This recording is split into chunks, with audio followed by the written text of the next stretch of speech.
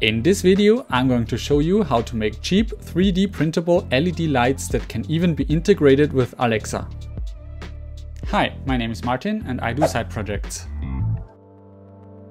For the past couple of months, I've been kind of obsessed with app-controlled LED lights like the Philips Hue series or the Govee system, but after checking the prices online and in store, I quickly realized they are way out of my budget. Luckily, I have a 3D printer and a few good ideas, so in this video I'll show you how I built my own smart LED lights and I'm gonna teach you how you can do it yourself too. I decided to use the ESP32 microcontroller to drive the lights. It's easy to work with, has built-in Wi-Fi and the form factor is small enough to conceal it inside the design. Another big adventure is that there's already specialized software available for it, but more on that later. I want to put together a prototype board with the controller as well as some cable terminals, and I will power the lights with a cheap 5V power supply I got off of Amazon. For your own build, make sure the power supply is strong enough to power all LEDs you're planning to use. One LED draws around 55 mA of power, so with this 10 amp power supply I can drive roughly 180 LEDs. To start, I took some measurements of the board and wrote them down. Looking back, I probably could have just looked at the datasheet to get that info, and that's what I'd recommend you do.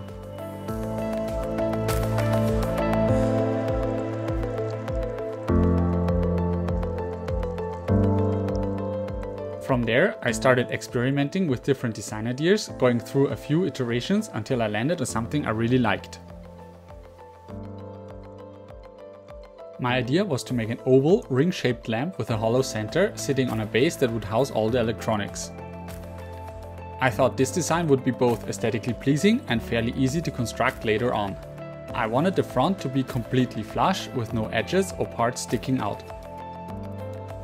Inside the ring, I planned to place an LED light strip with individually addressable RGB LEDs. Finally, the lamp would be sealed off with a thin light diffuser, 3D printed from a single layer of white PLA.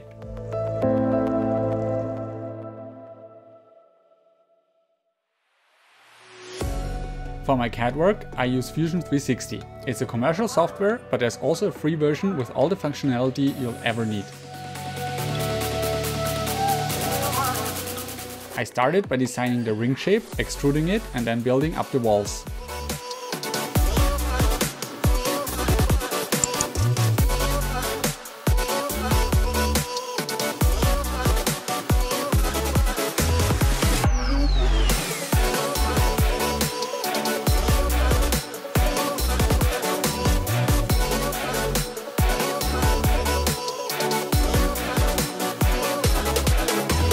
Next, I added a recessed ridge to hold the diffuser and a hole for the power and data lines that connect to the LED strip. After that, I designed the diffuser itself so it would fit perfectly into the ring.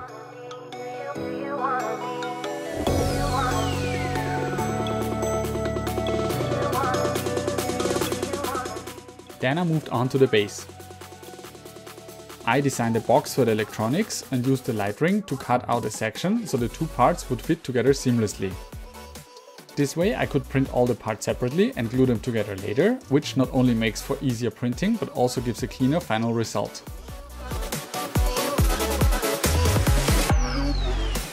It took some trial and error to get everything right, but in the end I think it turned out pretty well. Keep in mind I only recently started learning Fusion 360, so I'm sure there are better ways to approach this, but for now this is the method that worked best for me. Throughout the process, I went back and forth between checking measurements and entering them directly into the design.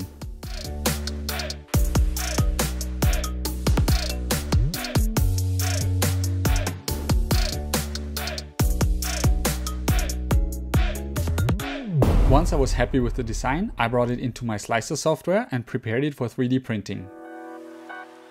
I designed the lamp so it would fit perfectly onto the print bed, as long as it's positioned correctly.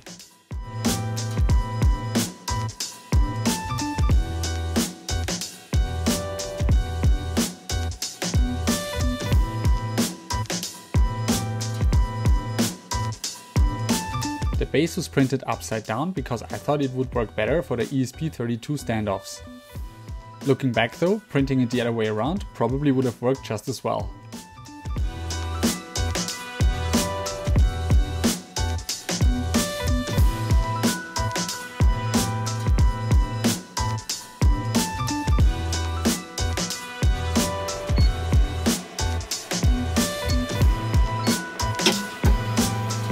After printing, I removed the parts from the printer and gave them a proper cleanup.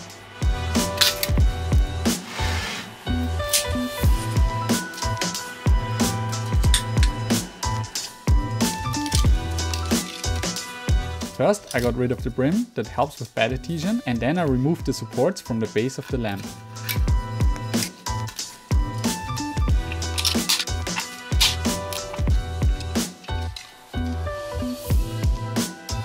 I used a deburring tool to smooth out any sharp edges left over on the prints.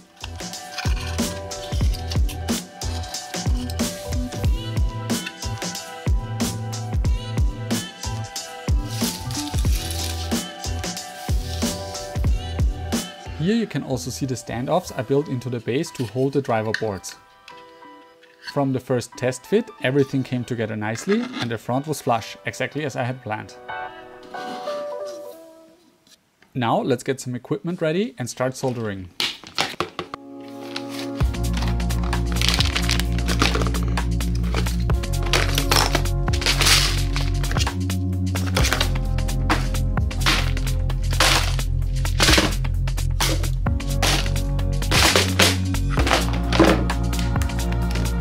I started on the electronics by preparing the power supply.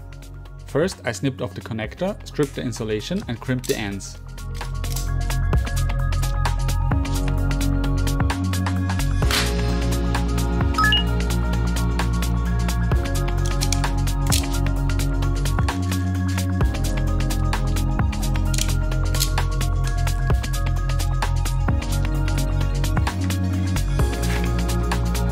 Then I got the LED strip ready by soldering on cables for power and data.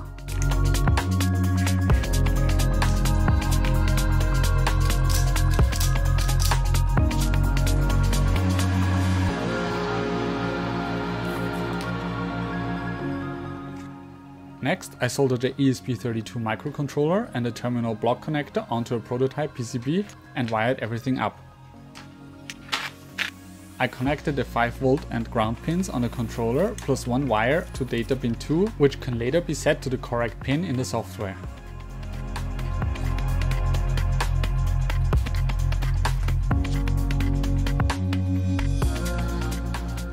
Now, let's be honest, I'm definitely not an expert in soldering and my work here wasn't exactly pretty. But it worked and I promise I've gotten better since this project. Maybe I'll show you in one of my upcoming builds. Since I was planning to build 2 lamps, I wired up 2 separate controller boards. It probably could have worked with just one, but this way I can control each lamp independently. Programming the controller is actually the easiest part. Just plug it into your computer, head over to install.wled.me and hit install. If you've got multiple controllers connected, it will ask you which one you want to flash.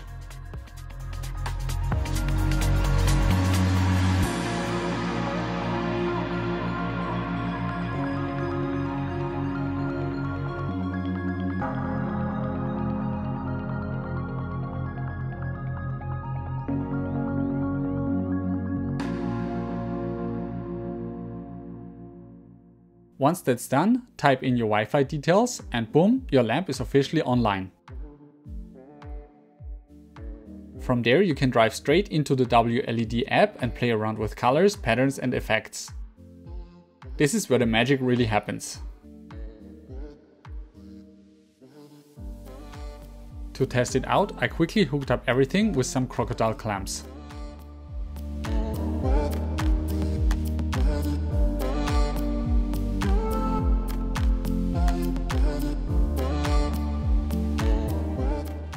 And success! It lit up exactly the way I hoped. Always such a satisfying moment.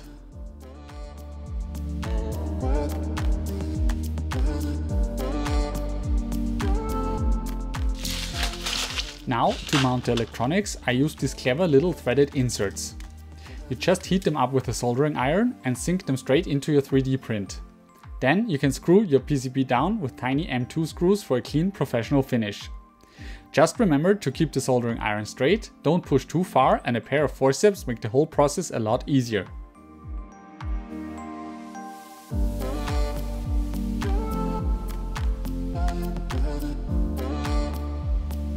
Next, I measured out how much LED strip I would actually need and used side cutters to trim them to the right length.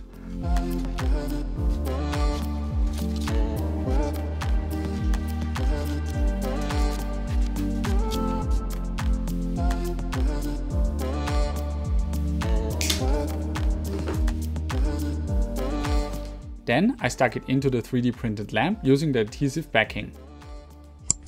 Since I had the space, I placed strips not just on the back but also along both side walls. More LEDs means a brighter lamp.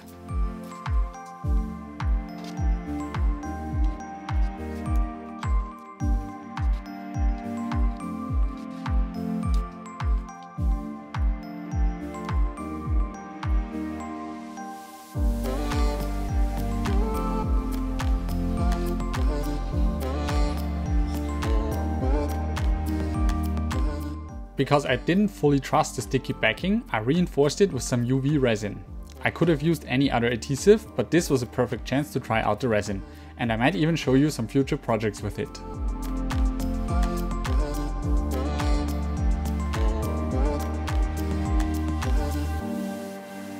Finally, I glued the two main parts of the lamp together using a generous amount of super glue.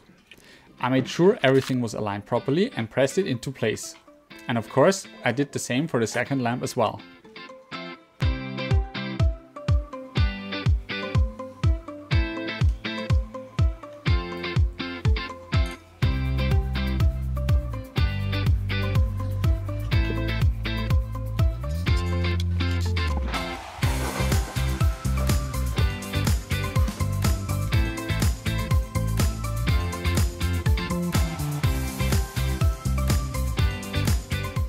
I got these handy wire clips that make connecting wires super easy.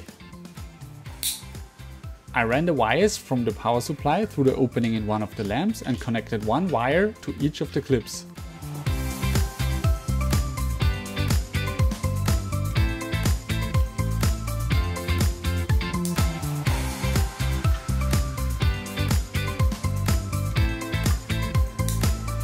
Then I hooked up the LED strips power and ground to the respective clips. I also added two short wires to connect to the microcontroller. This way both controller and LED strips are powered by the same source.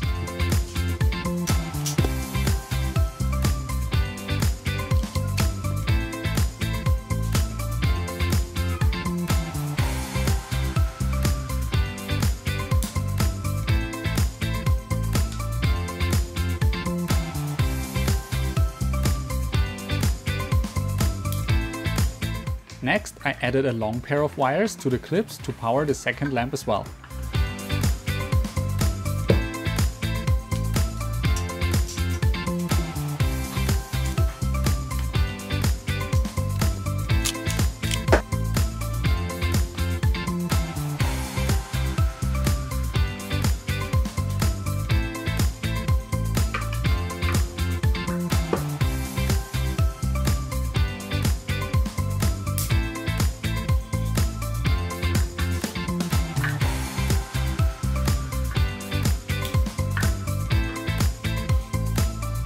Finally, I connected the power and ground from the clips along with the data from the LED strip to the PCB and screwed everything down.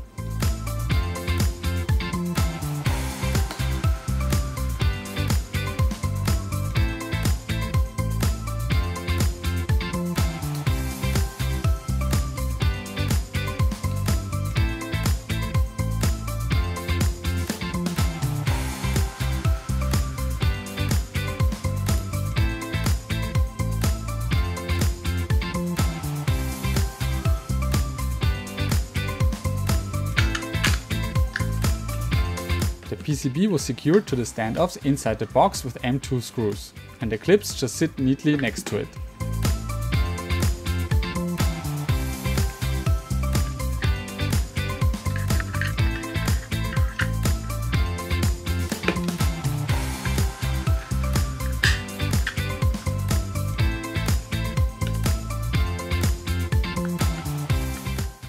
I haven't printed a cover for the electronics yet, but since the lamps aren't going to be moved around much, this setup works just fine for now. Now I wired up the second lamp the same way as the first, using the long pair of wires coming from lamp number 1. Since I'm not wiring up a third lamp, a smaller clamp was all I needed here. Let's quickly plug them in and see if everything works. And yep, looks like I didn't make any mistakes. Everything is working perfectly. The last step is gluing in the diffuser. It's just a single layer of white PLA filament at 0.2 mm thickness, thin enough to let plenty of light through. Again, I used super glue to secure it and pressed it down.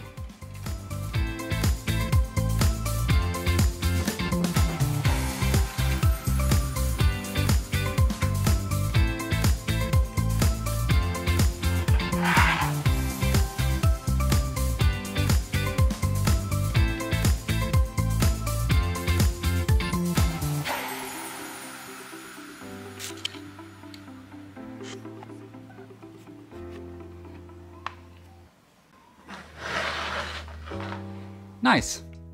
Even turned off, I think they look pretty cool. But let's power them on and see how the light is diffused. Wow, they turn out even better than I hoped. Now it's time to clean up my desk a bit and place the lamps where they'll live permanently.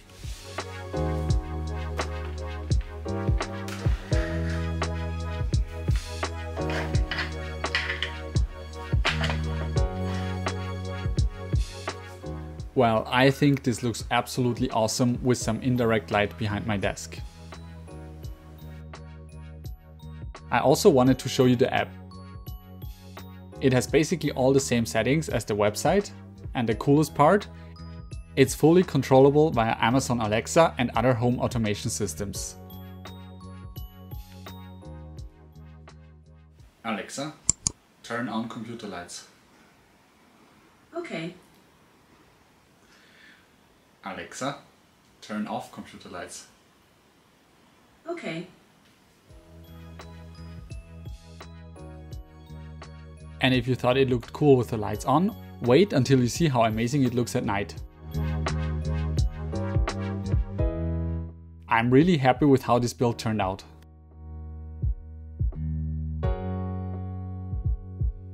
If you want to make your own, I've put the links for the 3D files down in the description so you can download them for free. The total cost for the 2 driver boards, LED strips and the other parts I used was around 20 euros, which is way cheaper than most commercial solutions. I'll also include links to all the parts in the description if you want to grab them. I really hope you enjoyed this video. If you liked what you saw, please consider subscribing and giving this video a thumbs up. It really helps the channel grow. Also, let me know in the comments if you've built one yourself or what project you think I should tackle next. Thank you so much for watching, and I'll see you next time at Martin Does Side Projects.